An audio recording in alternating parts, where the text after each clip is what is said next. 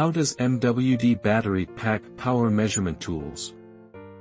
The MWD measurement while drilling battery pack is designed to power downhole measurement tools used in drilling operations. The battery pack provides power to the tools located near the drill bit at the bottom of the borehole.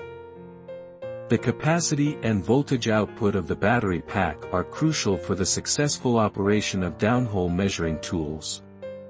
The battery must be able to provide sufficient energy to power the tool throughout the entire drilling operation.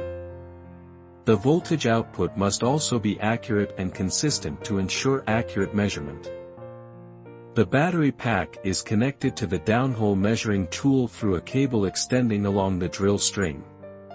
This tool is powered by the electrical energy provided by the battery pack, enabling it to perform various measurements such as gamma ray detection, resistivity measurement, and directional survey. For more questions, please go to the MWD.net website.